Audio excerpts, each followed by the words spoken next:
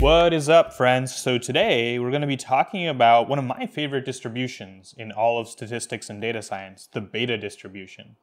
Now, truth is, I didn't learn about this distribution until kind of later in my journey through data science and machine learning. But once I did learn about it and I learned about the main application of the beta distribution, it quickly became one of my probably top 3 distributions in all of data science. So if you agree after this video, let me know in the comments or just tell me what your top 3 distributions in all of data science are, but let's get right into it. So the fun example today is that you just started a probability course, so Probability 101, and here's your super cool professor. It's 3 days into the course, so it's been Monday, Tuesday, and Wednesday, and you've realized a very curious thing. You've realized that your professor only wears red shoes or blue shoes to class, so either red or blue.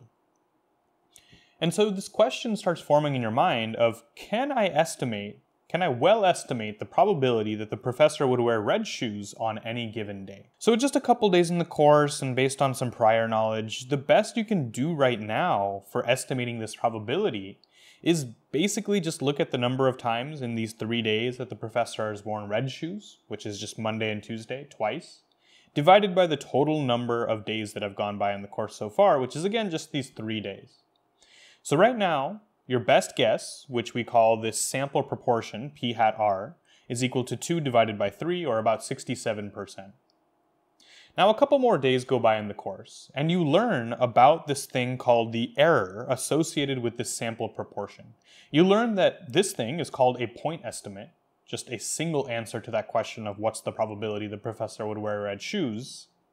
But you can actually do better. You can come up with an error, a standard deviation around this point estimate.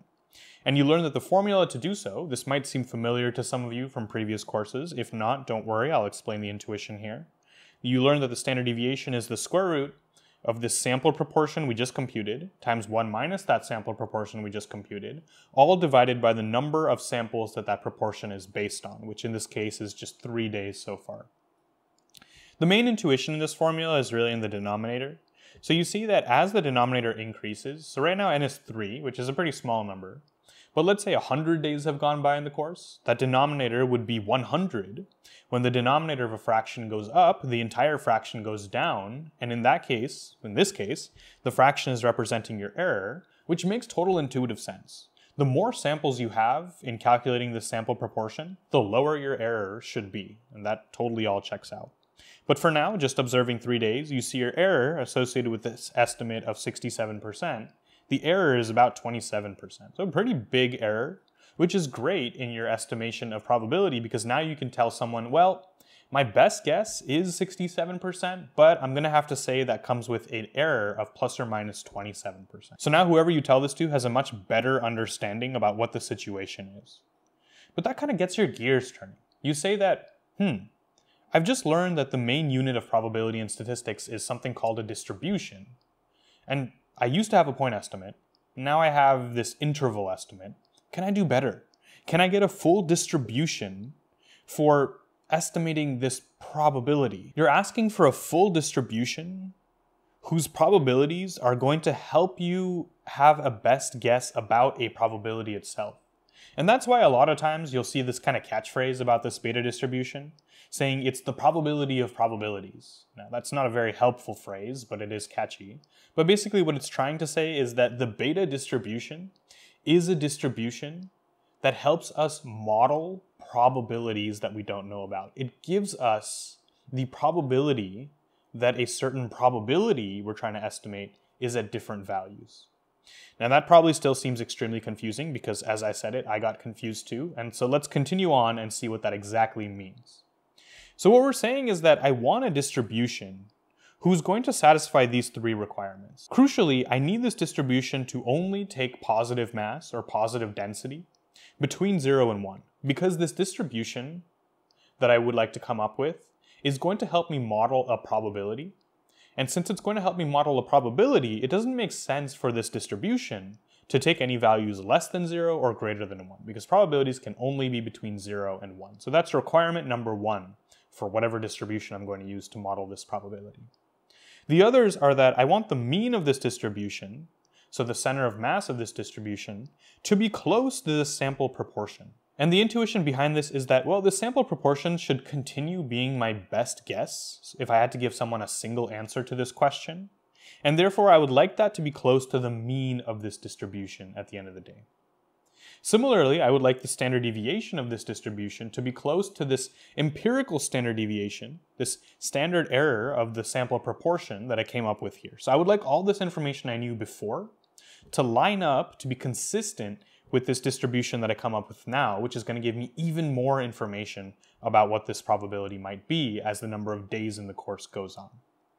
And so, around the middle of the course, you finally learn about a distribution that meets all of these criteria, and that is exactly the beta distribution. So let's look at a couple examples of the beta distribution to understand how it actually works.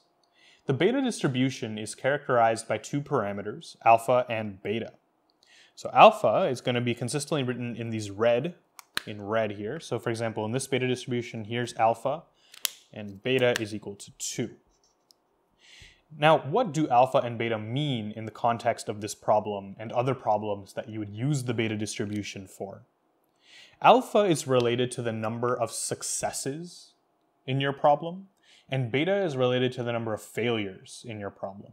Now, these successes and failures are a very generic term that help you apply this to lots of different use cases, so you can find the right words in your domain. In this case, we're considering every time the professor wears red shoes as a success, because that's the probability we're trying to model. And we can consider every time the professor wears blue shoes, which is the other possibility, as our failures. So they're not exactly successes and failures, but you can see how they would match in the context of, for example, if we're using this to predict the probability that a team is going to win a basketball game. In that case, the success and failure terminology would just be more spot on. But same idea here.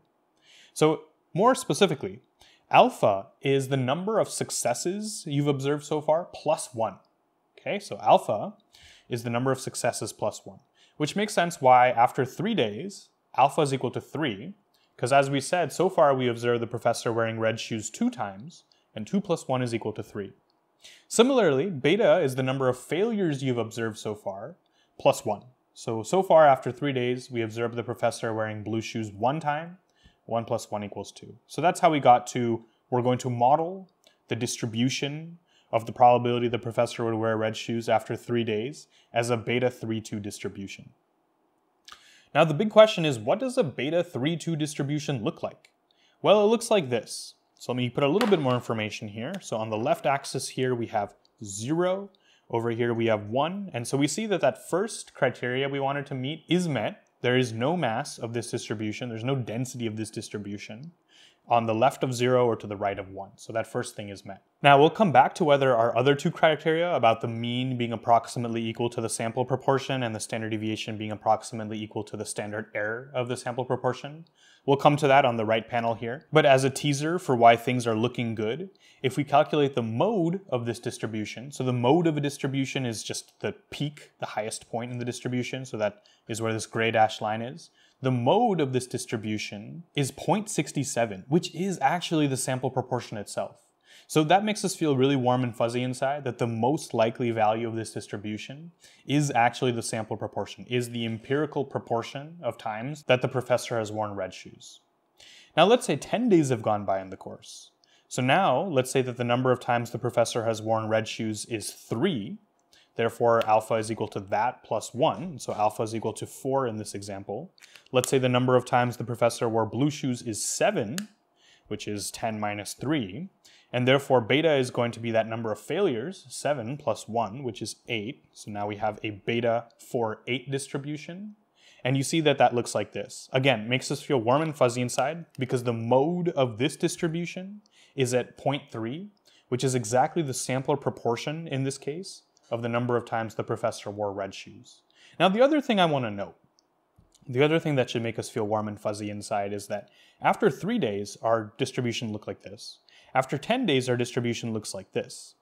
Besides just the kind of general place the peaks are at, the other difference between these two distributions is that after 10 days, the standard deviation has gotten a lot smaller. You see that this distribution is a lot tighter around its peak than the distribution was after just 3 days.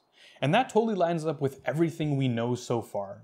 We know that as more and more days go by in the course, our distribution, whatever it is, should get tighter and tighter and tighter around the most likely value. Because we're just more certain after 10 days than we are after 3 days about our estimate being correct. And let's say now it's the last day of the course. It's day 100 of the course. You just took your final exam and you aced it, and you found that your final reading on the number of times the professor wore red shoes is 35. Therefore, if we take alpha as that plus 1, we get 36. And the final reading of the number of times professor wore blue shoes is 65. So beta is 66. And we see that we have an even tighter distribution here. So we see the mode of this distribution is again the sample proportion of 0.35. And crucially, we see that the standard deviation has gotten even tighter than after 10 days. And if there was more days in the course, let's say we were on day like 1000 of the course or even more than that, you would see that it just gets tighter and tighter and tighter. So the beta distribution seems to hit a lot of the intuitive conditions we would require out of a probability distribution who is trying to measure probabilities themselves. So hopefully it's more clear now what people mean when they say that the beta distribution is a probability of probabilities. That again is kind of a useless catchphrase, but it is cool to say, and I hope that it's a little bit more clear what's going on. Now let's go into some of the mathematical properties of the beta distribution. We kind of showed visually things make sense, but mathematically are things sane? The mean of the beta distribution, which is different from the mode. So the mode is the peak, but if you look at this distribution, for example, the mean is going to be to the left of that because this distribution is skewed to the left, which is going to pull that mean to the left of the mode.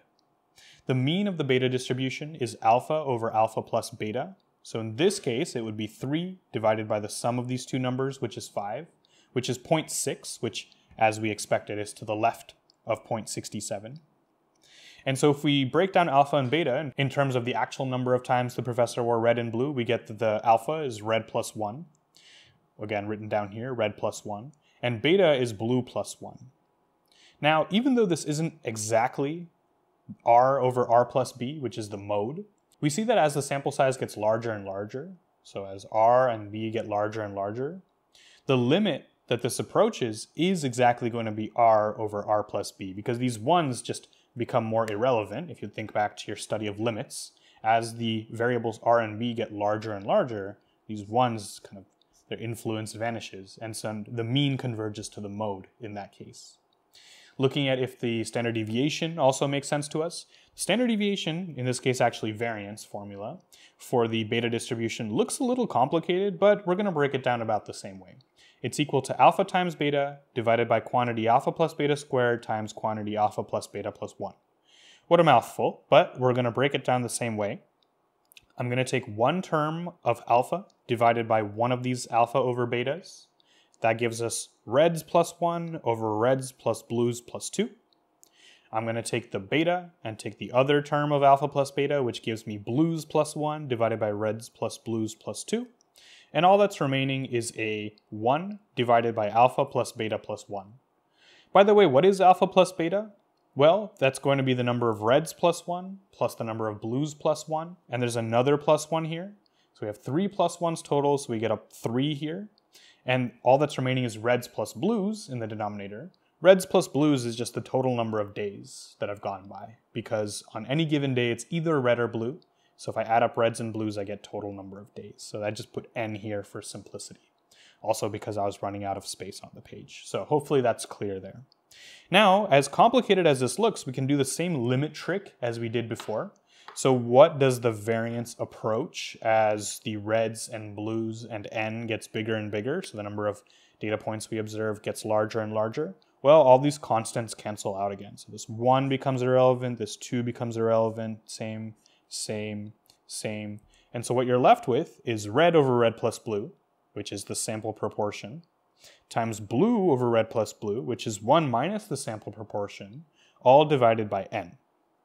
If we look back to our understanding about the variance before we went into this whole beta distribution, we saw that it's sample proportion times 1 minus sample proportion all divided by n, and we feel very good that that's exactly what we got here. Again, this is the variance, so you could just take the square root and it would look exactly like it did on the previous page. And that is it, folks. That is the beta distribution in a nutshell.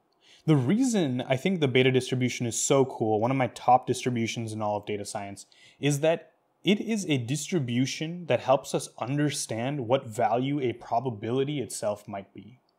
And therefore, it lends itself very well to the field of statistics and data science called Bayesian statistics. It lends itself to Bayesian statistics because in Bayesian statistics, we have some kind of prior of what we think a parameter might be. For example, in this problem, before observing any data at all, I would put equal probability that the probability the professor wears red shoes on any given day is between 0 and 1. It's just equally likely. I have no idea. I've never seen any data. But as Bayesian statistics goes, it takes this prior, and as you observe more data about the world, as 3 days go by, as 10 days go by, as 100 days go by, you're able to update that prior in intuitive ways in order to reflect your best understanding based on a combination of that prior and based on data you've observed in the real world. And that's why the beta distribution is just awesome, in my opinion. It really lends itself to the study of Bayesian statistics and understanding the study of uncertainty itself. So hopefully you agree. Hopefully you think the beta distribution is pretty cool. If you have any questions or comments at all, please feel free to post them below. Thanks for watching this video. Like and subscribe for more just like this. I will see you all next time.